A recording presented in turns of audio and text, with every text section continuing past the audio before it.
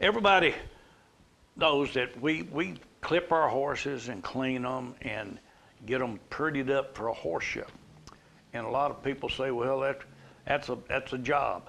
But Jerry, you have a very unique way of giving a horse a haircut and letting him learn that it's not that big a deal. Yes, you just got to take your time with them and show them that, you know. A lot of rubbing and no twister. No twister. I don't ever like to put a twist on a horse to clip him, because my father always told me once you start something, you got to continue doing that. And if you ever teach him the right way and teaching him where to let him trust you. Well, I noticed that one came in pretty quick, but now you've got him tied crossways and down, yeah, to where he can't rear up and really do a lot of damage and start pawing and everything, which is good. But that still doesn't stop him from throwing a fit every now and then. I have more attention on that rope that's tied down than the ones that's on the side. Oh yeah, you can tell that. And just let him, he'll relax and just take his time and listen to the clippers and everything, get used to somebody rubbing him on top of the head. Well, I tell you what, I like the way you did this. Instead of going to cutting, you went to rubbing. Yeah. And just letting him feel that buzzing up against the vibration on him and stuff like that, because pretty much that's what they mostly jump from, is just the vibration the first time, and it's kind of getting used to it. But this is the very first time this coat ever been really got out of the stall and touched. Well, people need to know that. We got him out. I put a video out of you leading him around, but that was the same day. Yeah. And we did put just a tad of this video out, and there was one lady made the remark that she wished hers would stand that still, but it's not always just that still, because he has times when he throws his fit, but you just keep going. That's right. You just don't. I mean, when he throw a fit, you let him throw his little fit, and you let him calm down, and you start back over.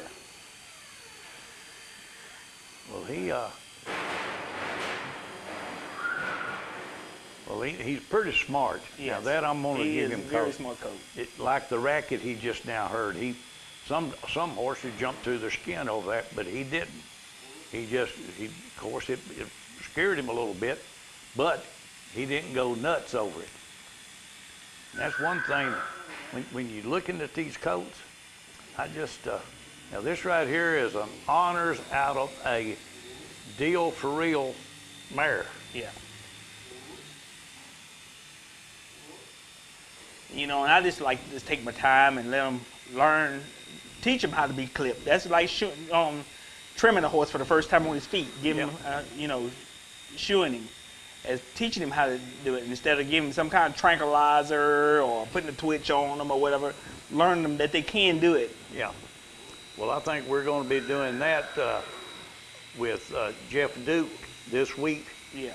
Trimming this one's feet a little bit, because he does have a pretty long toe. And you do this a couple times with this coat like this here, eventually you'll be able to sit there and clip him with no problem. Wouldn't even have to tie him down. Just drop the reins and he'll just stand there. There we go. You just sit back and just let him sit there and just let him do it. So the lady that said wished hers would stand still, now you know he didn't stand still all the time. That's right.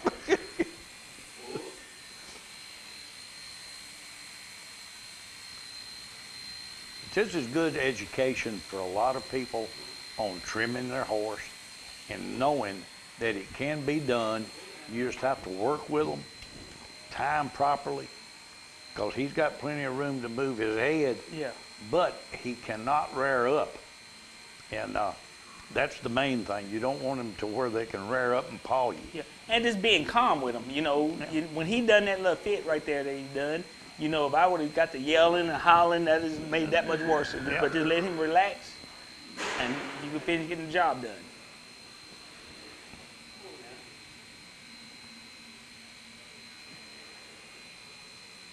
But pretty much all the horses I have at my stables or whatever, I can clip them without putting a twitch on them, do the ears and all the same way, because I just try to teach them how to do it.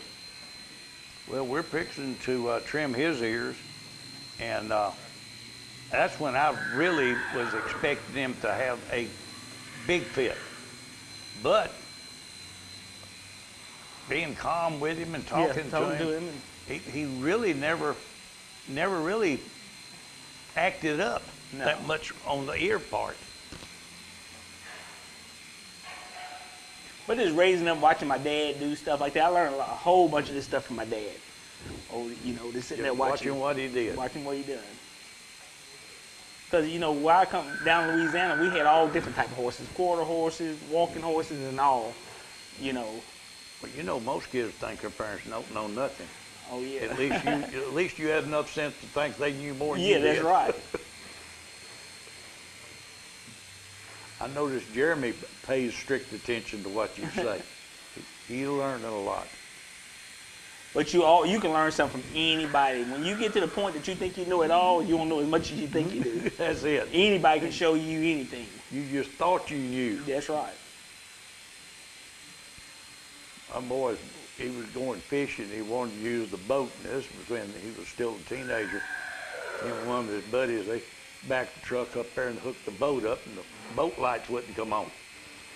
And he said, "What are we going to do?" I said, "Just pull up real easy and slam your brakes on." He said, "What?" I said, "Just pull up, just barely pull up and hit your brakes." He looked at his buddy and he said, he thinks we're dumb enough to believe that's going to fix everything. He drove up just a little, hit them brakes, them lights come on. Both of them looked at me and said, "How'd you do that?" they thought I was a magic man.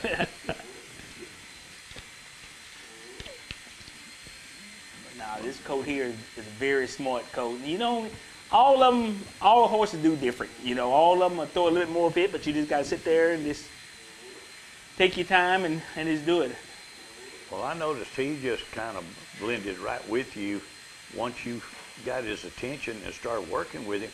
And afterwards, I could walk up to him, pet him. If he just relaxed, and that has to do with a lot of horses. Now he's going to throw that fit again. You let him sit there, yeah. He just sit there and then eventually. See, if I would have had them ropes on the side real tight right there, he really would do it. He could wrap, flip over backwards or whatever. But with that one rope holding down, you know, that kind of. That's it. It just looks like anything else with a horse. If you can control his head, you can control him. Well, you did a good job of this, and he took the trimming well. Yeah. I mean, he only threw two. Well, no, he threw three fits. The first one I didn't video, but after that I did. Yeah. And but none of them was any more than what he just did. Yeah. But if you can control a horse's head, you got him controlled. A horse's biggest strength is through his head.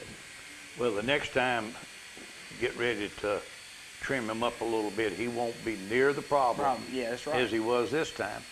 And then the next time, it'll be easier than that. I remember we did one video of you trimming a yearling for the first time. Now, we started him a little earlier. Yeah. By the time he's a yearling, he'll just stand there and let you do what you want to do. But you know, I've seen older horses that you couldn't trim them.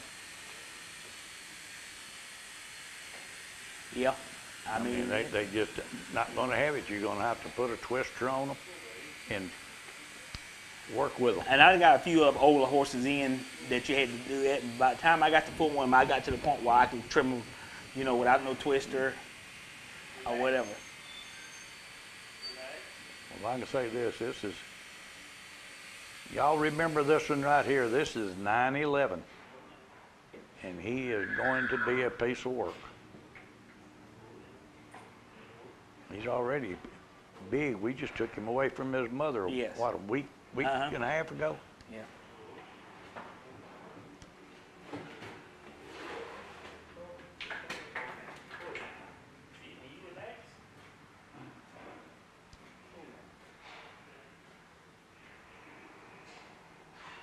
Rub on him and teach him how, you know, everything's okay. Let him know. Yeah.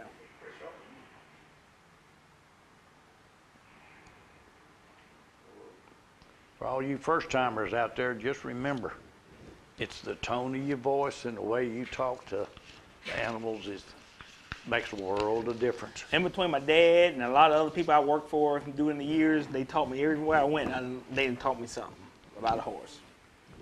You know, a lot of people that, if they remember back on the Secretariat movie, the groom for that horse, if they remember the way he talked to the horse, people may not believe, but that works. Oh, yeah. It calms them down. It makes them realize that, hey, that's one reason these horses, they get along with kids a lot better than they do grown-ups. You're exactly right. My little grandson, I had some yearlings, some weanlings that was out in the field, out weaned, and never was touched. And it was a lot easier because I didn't know in the afternoons he was going out there by himself, out there riding the horse, petting on the horse himself.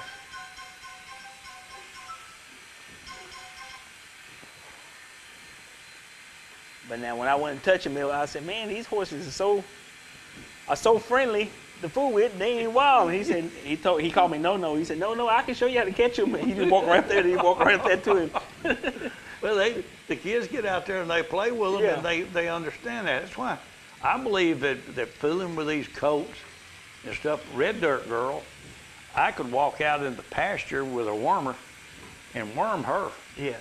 and never put a halter on her. Just walk out there and lift her head up and put the wormer to her. She never threw a fit or anything. And once you give these horses haircuts, and it make them look just so much better. I mean, just like a human being going to get a haircut from the barber shop. I mean, it is. Well, it's like Robert Morgan told me, when one's born, if you'll get down there and let it get your scent, Yeah. that makes a difference too. Makes a big difference. Because they will remember that later.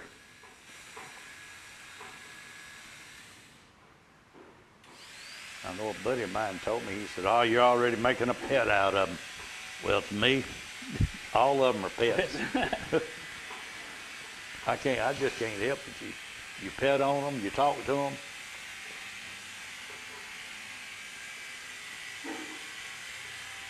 Did you see that coach finally realized that he wasn't going to get hurt or whatever, and everything was all right, and he just standing there, just taking it.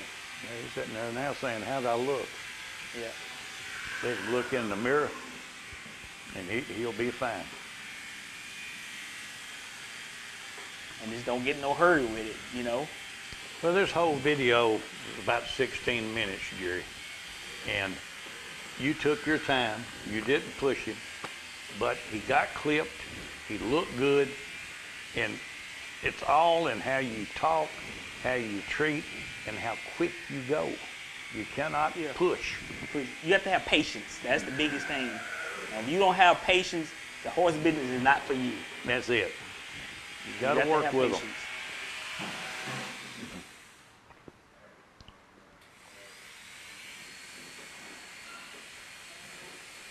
You got it off a high speed now. Yeah. Is this the finesse speed? Yeah. Mm-hmm. Yeah, a little thick hair up underneath that chin there. They got a nice set of ears.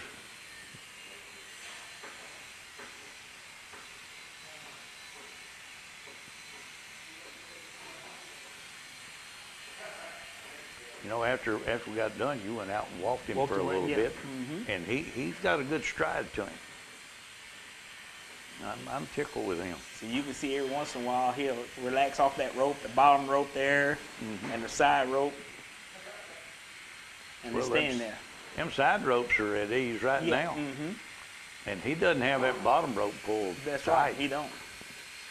He relax off of it.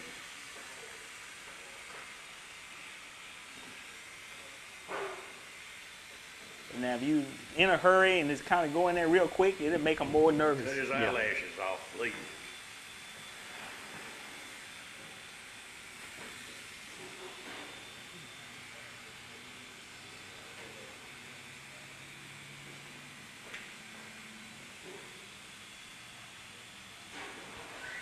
I just hope we got people out there paying attention to this and learning and do their babies this way. If they do, it's gonna be a whole lot better on them. Yeah.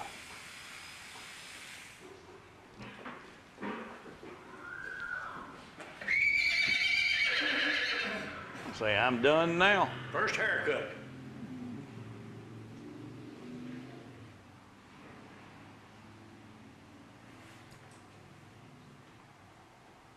Get that loose hair gone, Yeah.